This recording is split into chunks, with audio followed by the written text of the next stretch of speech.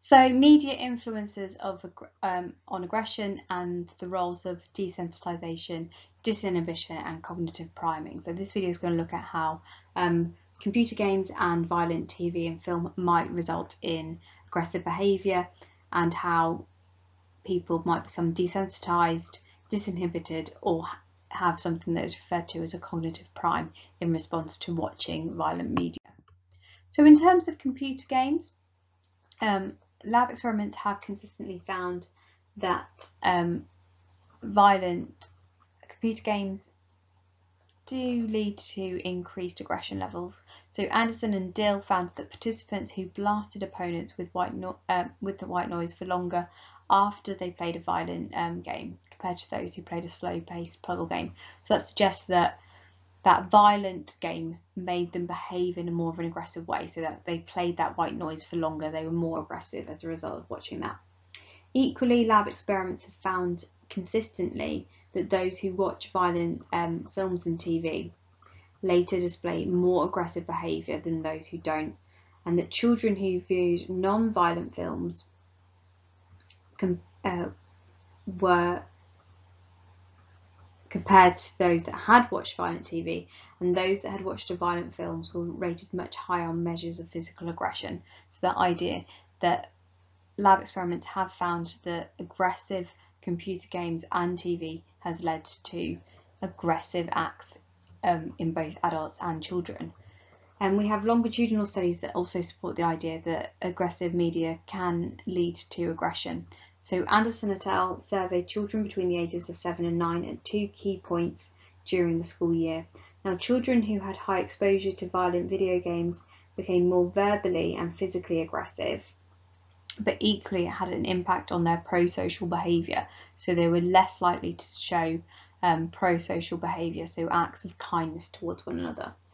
In terms of films and TV, Huseman studied children between the ages of 6 and 10 and then 15 years later, and they found that habitual early exposure to TV violence predicted later adult aggression.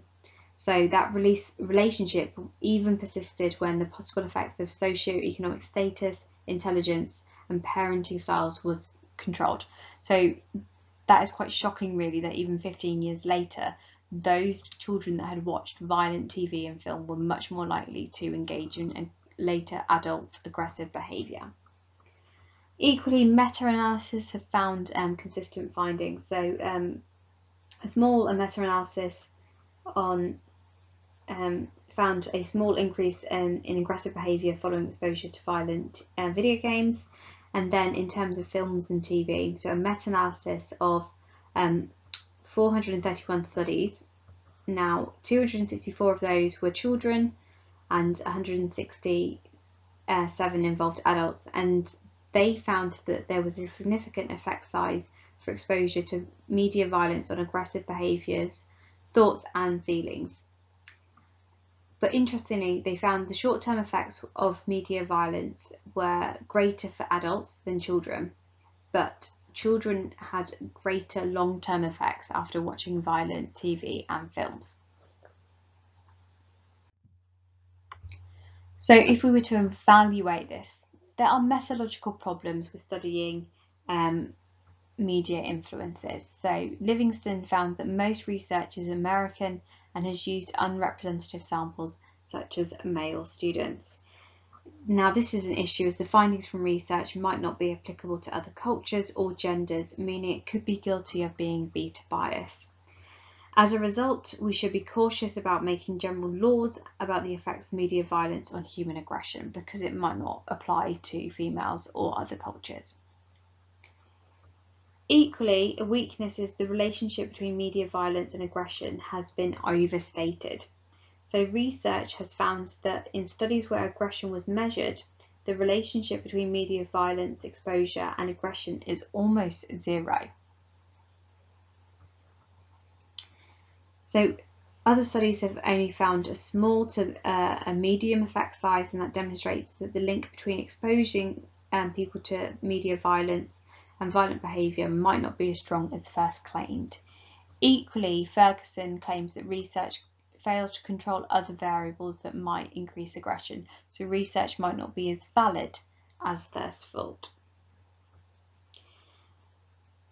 Equally, we have the artificial measure of aggressive behaviour, so delivery such as a noise blast does not reflect real life aggression and how the media influences it. So it lacks ecological validity, it lacks mundane realism. People don't display aggressive acts by playing white noise at one another, so it might not actually explain human aggression. So moving on to the role of desensitization, disinhibition and cognitive priming. So desensitization states that regular watching of violent acts of TV means that physical arousal gets reduced and it may even disappear altogether. So that is the idea that people become less likely to have a reaction every time they see a violent or aggressive act on TV.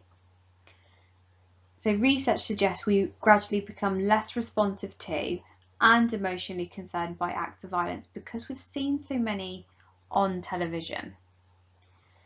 Now, the basis of the approach is that we would expect an increase in viewing violent behaviour would lead to an increase in viewers behaving aggressively. Now, it assumes that viewers become less sensitive and less concerned about violence the more they watch it. So we have supporting evidence from Bushman, and he found that participants who played violent video games for 20 minutes took longer to respond to someone that was injured in a staged fight. So that implies that playing a violent game produces physiological desensitization and reduced physiological arousal.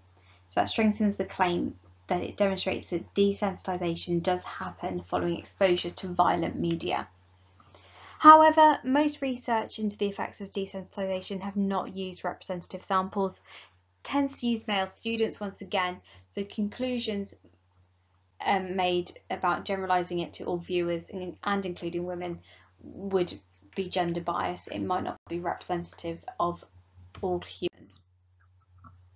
So if we were to look at some questions about desensitization, then some people suggest that media influence aggression through desensitization, evaluate desensitization as an explanation of aggression. So for this is 6 marks. I would do 2 evaluation points. So you've got your supporting evidence by Bushman, and then equally you've got your unrepresentative sample dues and the fact that it's gender bias and issues surrounding that. Disinhibition then. So this claims that watching and playing violent media legitimizes the own individual's use of violence in their own lives. That's because it undermines any sanctions that might be in place that usually inhibit such behaviour. Now, it can have an immediate effect and a long-term effect. So violence on TV or a computer game causes a state of physiological arousal that leads to the greater probability of behaving aggressively.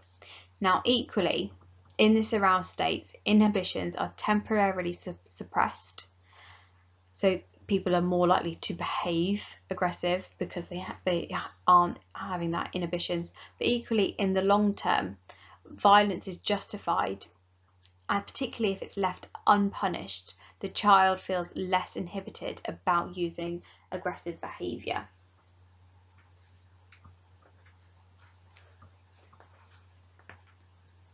Now, a strength of this is their supporting evidence. So Goranson showed that people a boxing match. Now, there were 2 endings. So participants who did not see the negative consequence, so the loser died, were more likely to behave aggressively after viewing the fight than those who did see the negative consequence. So that suggests that disinhibition is more likely when the negative effects are not shown on the media. So that strengthens the claim of the explanation that media violence is linked to aggression if the negative effects aren't shown. It could have that long-term effect if it is left unpunished. However, research has suggested that it depends on other factors. Younger children are more likely to be affected because they're drawn into high action violent episodes and they don't consider the motives and consequences of violence. So it might be that actually it only explains it in children because they are unaware that it has negative impacts. And age is a massive impact because people become better understanding the consequences of violent behaviour. Now, cognitive priming. Now, this refers to the idea that watching violence leads to people to store memories in terms of a script of violent acts, and they will be activated when they are in a similar situation. Now, a script is a stored way of behaving in social situations. So when a person watches a violent program, the viewer is primed to respond in a similar way. Now, cognitive priming by an aggressive stimulus causes individuals to make hostile attributions about behaviours of other people and increases the likelihood of behaving aggressively. So, a strength of this explanation is their supporting evidence. So Josephson found that boys who watched a violent television programme that involved a communication with a walkie-talkie and were later given instructions via a walkie-talkie behaved more aggressively than those that received the instructions via a tape. So that suggests that the walkie-talkie had acted as a cognitive prime, a script for the children to behave aggressively. Now, this supports the explanation, as there's empirical evidence to suggest that media can cause people to form scripts and primes about ways to behave aggressively. Now, equally, we have contradictory evidence that suggests that a film or game realism is an important factor and that priming effect. So fictional violence in some computer games may not have the same effects because it's not realistic. So there are important factors into taking account when discussing the effects of cognitive and the role of cognitive priming on human aggressive in response to watching violent media. Now, briefly explain how cognitive priming in the media might influence aggressive behaviour. That's 2 marks, the idea that it's going to form a script, a cue, a prime about how to behave, and people will respond in a similar way, in a similar aggressive way, if they encounter a similar situation.